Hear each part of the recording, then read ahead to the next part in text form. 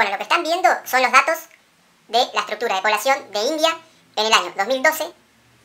Una estructura de población que está dividida por edades, como ya trabajamos en clase, y muchos de los que vean este video ya lo han trabajado. Siempre se divide cada 5 años.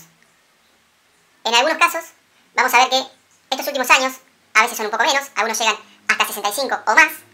Eso significaría que todo el grupo comprendido de mayores de 65 años hasta, si se quiere, 100 años, forman un mismo grupo etario, mientras que otros, además de poner 85, llegan hasta los 100. ¿Y esto por qué? Porque la expectativa de vida en el mundo es bastante heterogénea. Hay algunos países que no llegan a los 50 y hay algunos países que sí superan tranquilamente los 80, sobre todo los más desarrollados. Pero en este caso vamos a trabajar con esta línea. Como verán, está dividido entre varones y mujeres, y yo le puse con un color para poder graficarlo. Estos números que ustedes ven acá son porcentajes.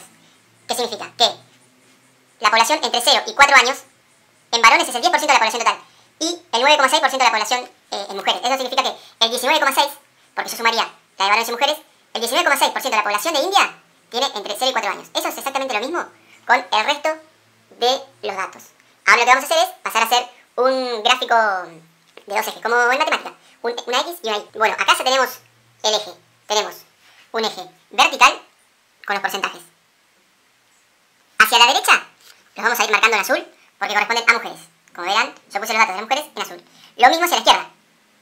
Lo vamos a trabajar en rojo, con los datos de varones. Y el eje, además de la línea vertical, tenemos una horizontal, que es mi punto cero. Hacia la izquierda asciende y hacia la derecha también, porque trabajamos no con los números matemáticos clásicos hacia la izquierda negativo y hacia la derecha positivo, porque esto corresponde a otra cuestión. Pero verán que al costado del eje yo puse los grupos etarios. Entonces, ¿yo qué voy a hacer? Con mi marcador rojo, voy a ver que entre 0 y 4 años hay un 10% de la población. Entonces, yo voy a ir hacia mi eje. Como sé que entre 0 y 4 años, que es este dato, hay un 10% de la población. Entonces, lo voy a marcar.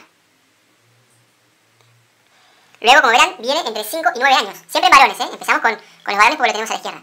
Entre 5 y 9 años también hay un 10%. Entonces, sigo con la misma lógica. Y si veo, entre 10 y 14, también hay 10. Entonces, voy un poquito más arriba.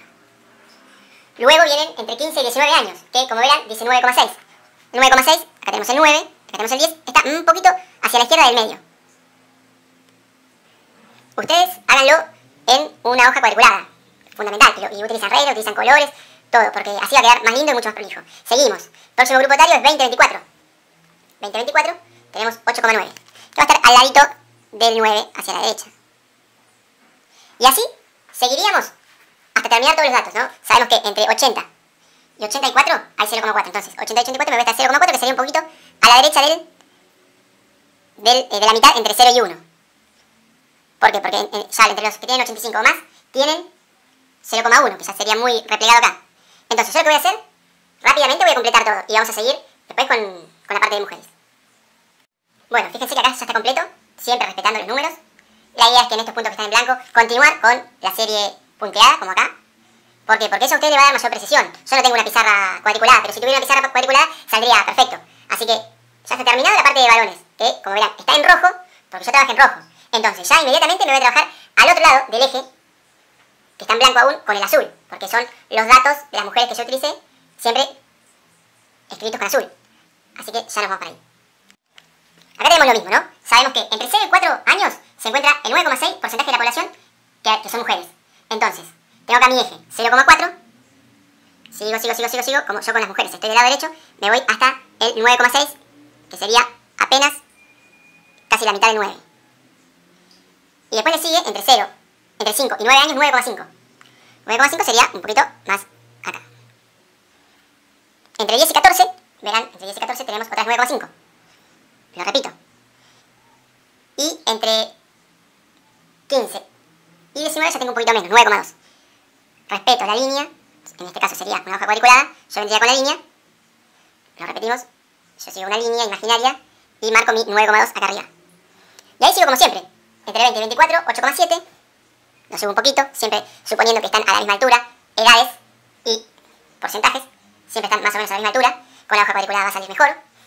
Y seguimos, voy con 25 y 29 años, que tengo 8,3. 8,3 estaría por acá, siempre, ¿no? 8,3. Fíjense que sube la numeración hacia la derecha. Y así lo voy a seguir haciendo, como dice acá, hasta terminarlo. Y seguimos.